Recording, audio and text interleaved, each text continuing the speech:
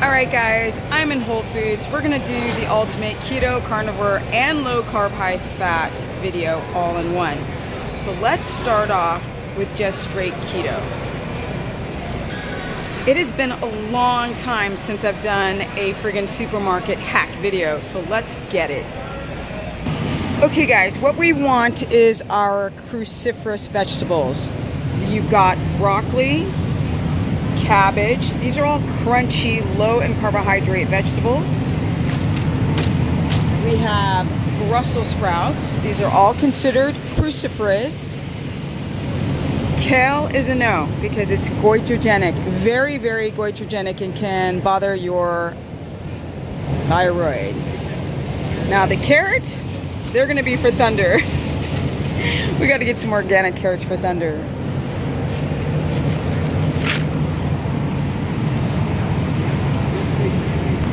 Okay guys, since we're already in this section, people always ask about if I'm doing low carb, high fat, and I'm still starch dependent, what type of vegetables can I consume with starch?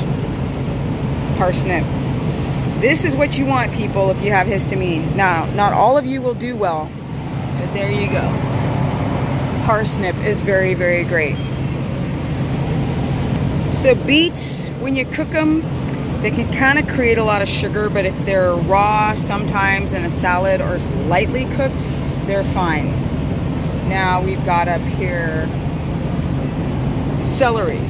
Celery is keto approved, but in moderate amounts. What else do we got? Now leek. Leek is a type of onion that is lower in carbohydrate than the bulb onion, so these are approved. Radishes are approved, especially in salads, but salads very seldomly. All right, low carb, high fat people. Can you eat cherries? No. Can you eat strawberries? Not sweet ones. Can you eat raspberries? Yes, you can. You definitely can. We got the raspberries here, we got the blackberries here, and we have the blueberries. This is only for people who are still sugar and glucose dependent. Keto, omnivore, and carnivore people cannot eat these sweet fruits at all, period. All right guys, so we have asparagus, very, very good for keto. Peppers, well, they're nightshades, and they can be very difficult for people who got thyroid issues, so I say no. We've got cauliflower, say yes. We've got bell pepper, because they're red, they're going to be create more sugar in when you cook them, so green ones only. Tomatoes, are these approved? Well, the skins of a tomato are very, very, very poisonous, plus the seeds.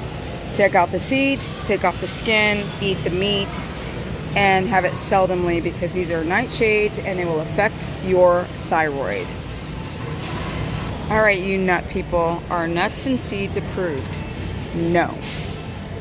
Big, hard, no walnuts, no cashews, no pistachio, no. Now, macadamia nuts.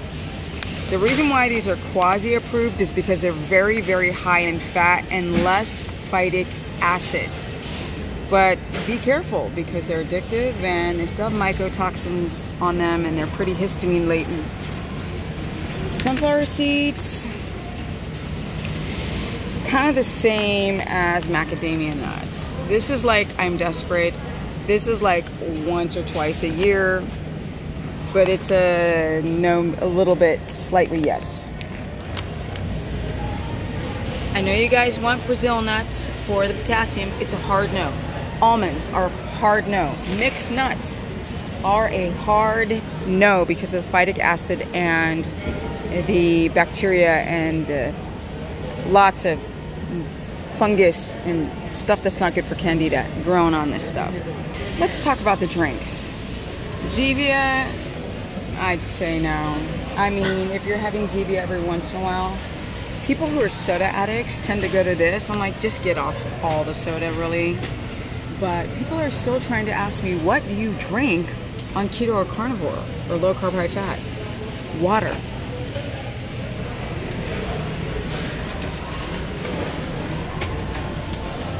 Now this is a great water, guys. Mountain Valley spring water. Oils. What oils can we have on keto? Olive oil. If you're gonna have it, make sure it's in a dark glass bottle so it doesn't oxidize. They mix a lot of crappy stuff with these types of olive oils. So if you're getting it directly from Greece or Italy, I don't even know about these brands. Just be very careful. Do your research with olive oil. Okay, here we have coconut oil. This is not ketogenic, but it's a medium chain triglyceride, which is great when you're having gallbladder issues in the very beginning, but don't try to adapt on this. Okay, then we've got coconut manna. I love this stuff, it's really addictive. It can be quite sugary. Let's look at the macros here. It's got 1 gram of sugar per 2 tablespoons. Not a lot, there is fat in here, but some people just can't regulate their blood sugar, plus some people have a histamine response. This is my favorite brand, Artisana, but that's a slight maybe. Now, ghee. Ghee is something, this is for ketogenic people, actually all 3 diets. When we get to the animal fats, you gotta find the ghee that you like because it doesn't always taste the best. So there's different brands and you just gotta find the ghee that you guys love. All right, let's deconstruct this duck fat. So we got duck fat is omega-6. It's good for flavor sometimes, but you guys, it's not the best fat for carnivore or for keto. But we got pork fat, which is amazing. This Epic brand is pretty popular. And where's our lard? Where's our lard? We don't have it. They don't have lard here. Oh, here we go. Our tallow. So we got the tallow, which is quite popular. But again, you're spending 12, 13 bucks on that little small jar of 11 ounces, where you can actually make this stuff yourself, you guys, by melting it down and rendering it. Unless there's a sale. All right, we've got our avocado oils. Salads, not the best to cook with, guys. This stuff oxidizes. The best fat to cook with are gonna be animal fats. Now we've got our apple cider vinegars. This is great. Bragg is a great brand. Organic apple cider vinegar. It's really great for your liver. It's also good for gallbladder issues. And people think it helps you lose weight. It doesn't, people. It does not. Let's just hope also we can't hear the damn music playing in the background. Also, apple cider vinegar, hello, is really good for people who've got acid reflux. All right, guys, let's talk about our meats. Yes, we want all fatty meat. We want the legs, right? We want the legs over the breast if we're ever gonna do chicken. This is no good. It's good for potassium broth, but otherwise you wanna eat the darker meats, right? Because you're gonna have more of these things like iron in it. Not a lot, but a little bit. No, oh no, I'm just looking right now. Thank you. So we're just gonna skip all this. We want fatty cuts of beef. These are leaner cuts, but these leaner cuts could be great for broth, right? When we're having lean cuts of beef, this would be good for broth. Otherwise, we want fatty cuts. A lot of you guys are asking me about shrimp. Every once in a while, you can have shrimp. Not a lot of seafood, people. It's pretty lean, and these are bottom feeders. They're pretty. I love me some crab legs. I'm telling you. But salmon's also good. Sometimes at Whole Foods they'll have grass-fed liver on sale, but unfortunately they don't. So today I'm gonna get some chicken livers.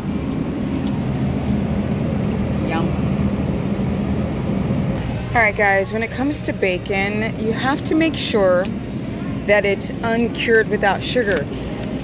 These still have sugar on them, in them. Let's see, let's look at the ingredients.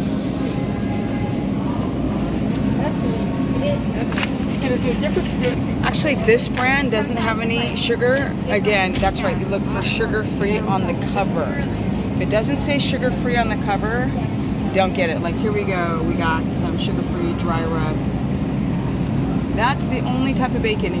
Unless you get sort of a organic uncured, it's gonna have sugar. We don't want any sugar in our meats. It's keto and carnivore.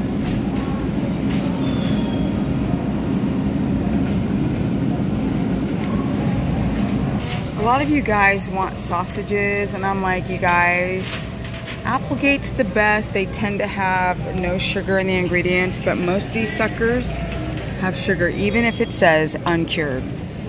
All right, fermented foods.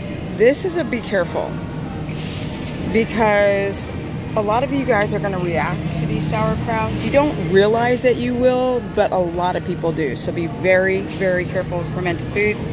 Test them first to see if you get bloated at all.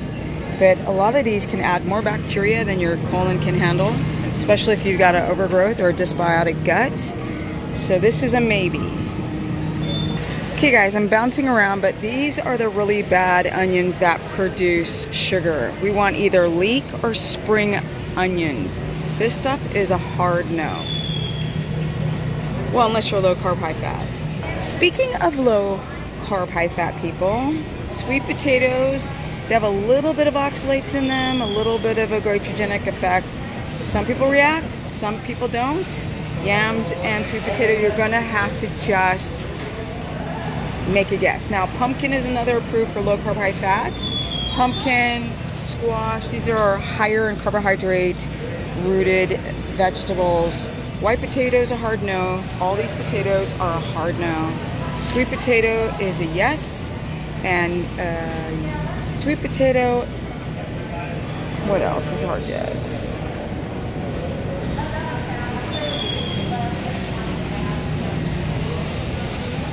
Okay, coconut flour is a yes if you want to make things like pancakes.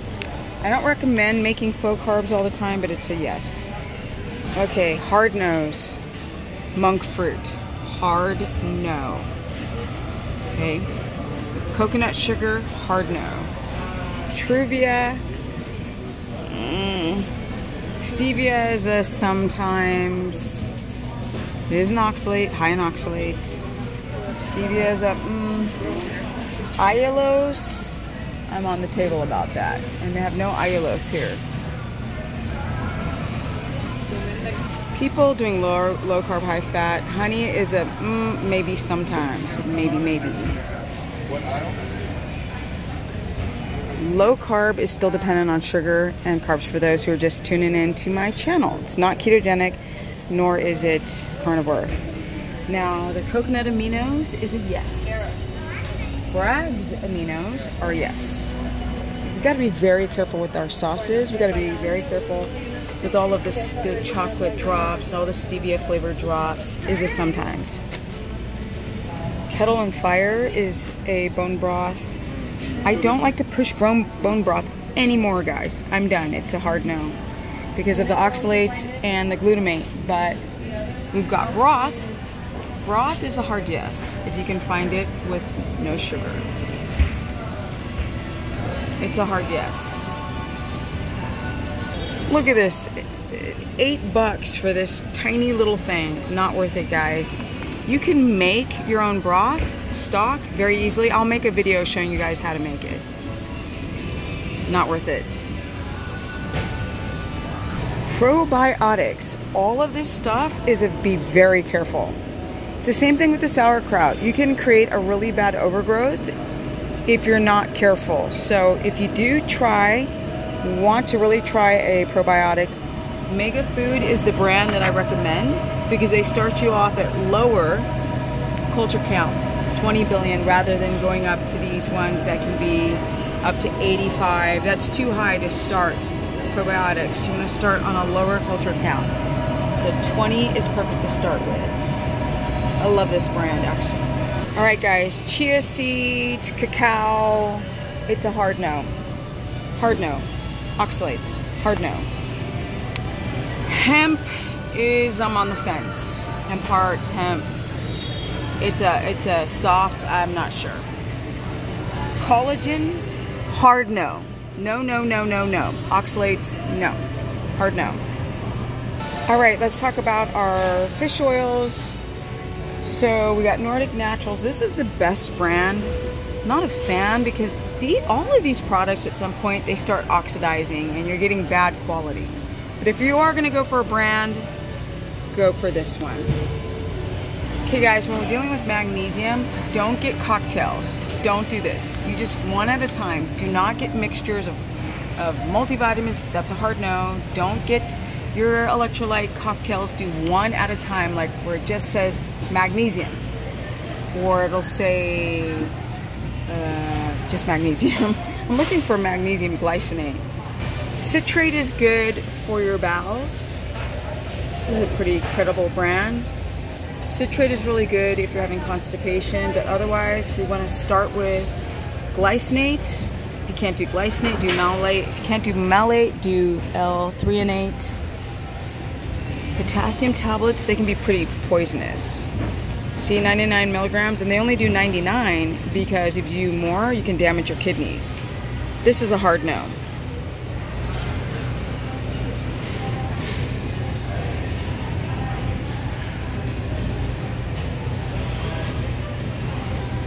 Flax seeds, it's a yes. They do have phytoestrogens, but it's on the fence. Some people says it helps clear out estrogen. Some people says it creates estrogen. But so far it's a yes. Not to make you mad, guys, but all the cheese is a hard no. Right? Yes. Cheese has a lot of casein in it. It's very histamine producing. It's cross-reactive. If you're trying to heal the gut, this is not the way. I know you guys are addicted, but it's a hard no. All right, there is no keto products. There is no liquor. These are all hard no's. Not even liquor, no wine, no liqueur, no vodka. It's all a hard no. All right, guys, here we've got our coffees. Hard no. No, no, no, no, no, no, no, no, no. Mycotoxins. A lot of glyphosate on these bad boys, adrenal issues, L-tyrosine issues, dehydration issues, messing with the mucus lining of your stomach. I mean, the list goes on. It's a diuretic and on. Hard no. Now we've got our milk. Milk is a hard no. There's too many carbohydrates in it. Hard no. Hard no. Cream. Grass-fed raw. You can do milk if you can do raw milk if you're low carb, high fat, but all of this stuff is, it's a no. I know a lot of you guys want to do heavy cream, but if you know for sure you don't react, it's a maybe okay. And the last is butter. This is Kerrygold butter. This is the most commonly used butter. Most of the year, the animals are grass-fed. Not the whole year, but most of the year. All this other stuff, nasty, nasty. Ugh. No sour cream, no cottage cheese, hard no. Things like cacao, this is not cacao, but dark chocolate and cacao is a hard no. All right, you guys, there you have it. This is me doing the ultimate shopping video in Whole Foods, in Texas. And now I can just refer to this video. Everyone's like, what do I buy? And then we're gonna break down how much and how, circadian, everything, digestion, chewing, and I'm out. This is gonna be a long video to upload with crappy Wi-Fi.